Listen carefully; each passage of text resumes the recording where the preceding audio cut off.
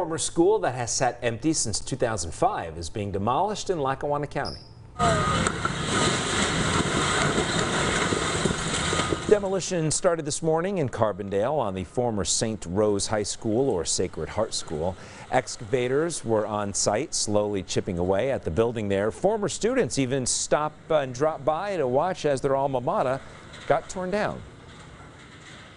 It's a lot of memories going down the drain. We were the first kindergarten class in this school in 1951 when it opened, and we were the first class to go through the whole school and graduate in 1964. It's a sad day in Carbondale. The demolition is expected to be finished in the coming weeks. It is not known if there are any future plans for the property.